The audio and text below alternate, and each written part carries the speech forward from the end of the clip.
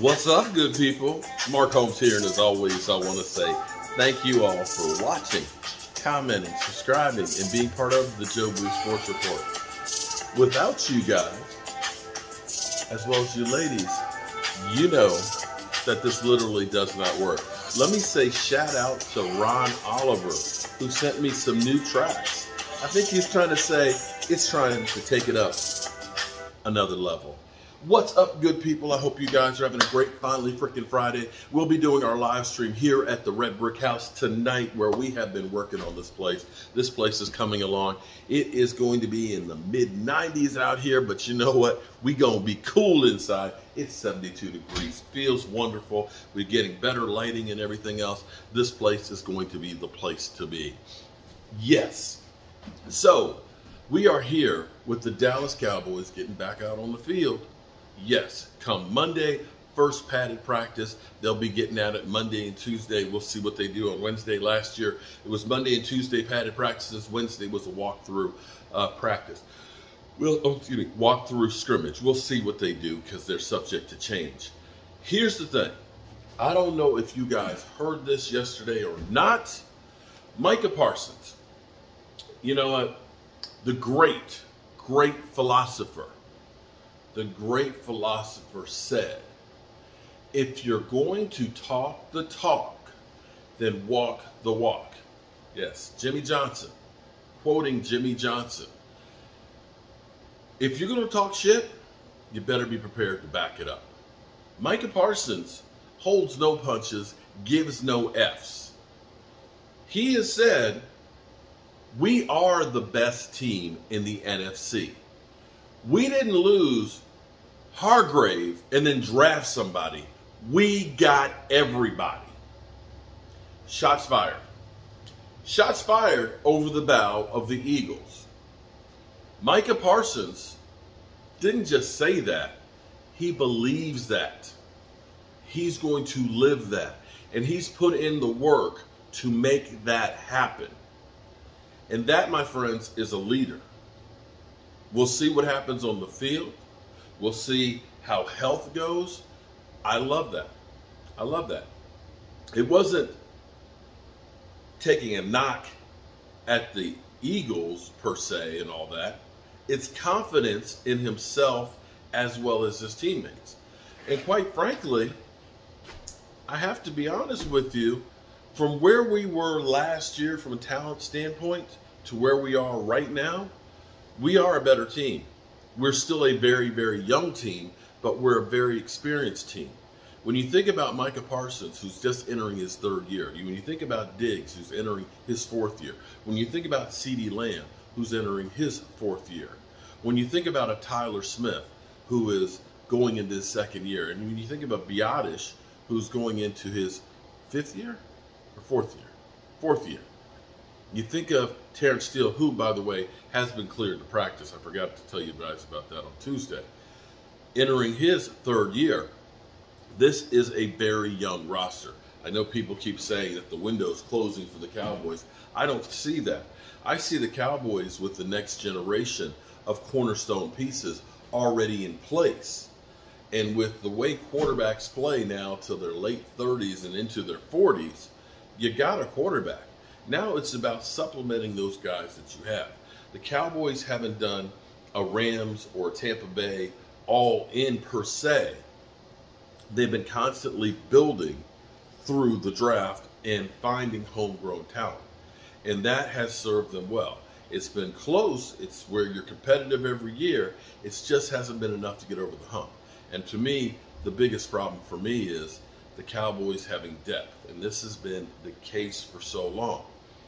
You can't argue with our players, front line starters. The problem has been is when you go from a Tyron Smith to a Chaz Green, that the drop-off has been that much. You've gone from a perennial Pro Bowler to a guy who maybe shouldn't be in the league. And that has been our problem. You know, it's comical to me how, well, I'll get to that in a second. We've got, of course, Diggs with the minor ankle injury, and this is the time where we get the soft tissue injuries and things like that. course, we know Donovan Wilson's going to be out 4 to 6 weeks with the calf injury and so on. But we're seeing teams around the league that are having problems. Buffalo lost a running back for the season. You see Joe Burrow is, got the calf injury, and he's going to be out sometime. You've seen Jalen Ramsey may be out until December. Unfortunately, health is the key in football, having your guys. And that's the biggest thing that always will keep you up is, will Tyron Smith be able to hold up? Will Terrence Steele be 100% getting out there? Those are the questions that can make or break the season. And it can be, if those guys are healthy, this offense is ready to explode. Now, the thing that drives me crazy, of course, is how everything is focused on Dak Prescott's interceptions. Here's a real question, okay? And it's funny because that's the only knock they can get on Dak Prescott. If there was something else that they could get on Dak Prescott, they would. But it's kind of like that's the sword that they keep, pushing on. Would you rather have, Baker Mayfield? Baker Mayfield didn't turn over the ball a lot last year, right? Baker Mayfield? Yeah, he texted me and said, I won't, Baker Mayfield didn't turn the ball over a lot last year, but he couldn't score. And when you look at this, you would think that Dak Prescott was doing it's Mark Malone from the Steelers in the Super Bowl, where he was throwing the ball literally to Larry Brown and there's nobody else there. It's not the case. There have been some of the greatest quarterbacks in the history of football that have thrown twice as many interceptions. But this is the only thing that they have on you. And this is where it's funny because they make you think that Dak Prescott is the only guy who will throw an interception in training camp and throw an interception in football. And it's done on a daily basis. I don't ever hear them talking about Josh Allen is the window closing for Buffalo because they've been up there. They've got issues with Stephon Diggs.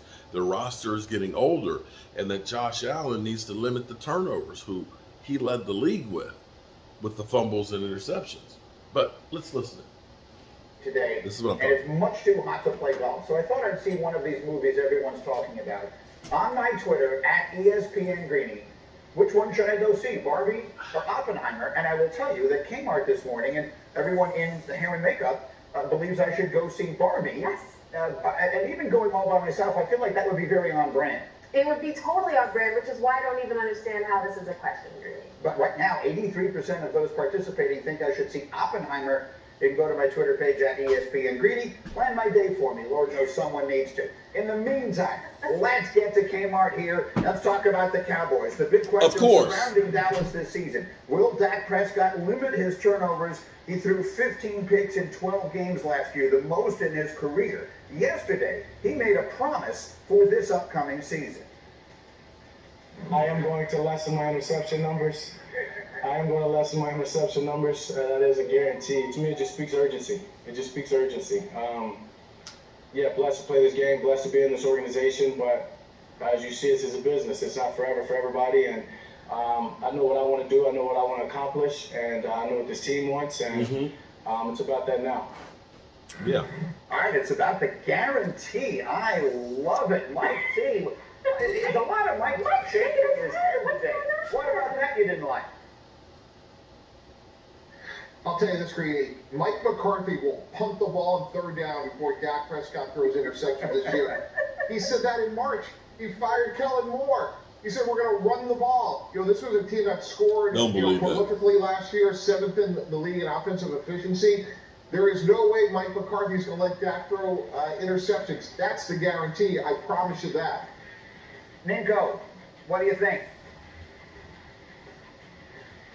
I think that if Mike was the GM, he would have Dak and Sean Payton come in his office and sit down for a chat. Sean Payton. Listen, at this point right now, he has to take care of the football.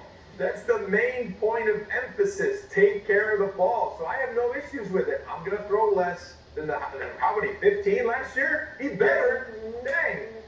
Dang. He better. Dang. Talking about Dang. urgency. Yeah. Does it feel like there is a window closing in Dallas? Every When time. you look at the roster, the It's window not close. should not be closing. But when you look at how this team has performed, you wonder, this season will determine a lot as far as Mike McCarthy's future as a head coach and Dak Prescott. If somehow they disappoint again, there are going to be questions about, do they have the right quarterback and do they have the right head coach? And if you have to change one of those, I think that resets the clock, and that's the only thing that worries me. Okay, I think that's fair. And a little later in this program, we will ask the So- question. If this thing does go sideways, is it the coach or the quarterback? And hey, Kmart, did you see this? So Saquon Barkley's in camp now. Oh, this is actually And a kind of fan cool. comes with a sign that says, "My ex will take me back if you sign this," and he did it.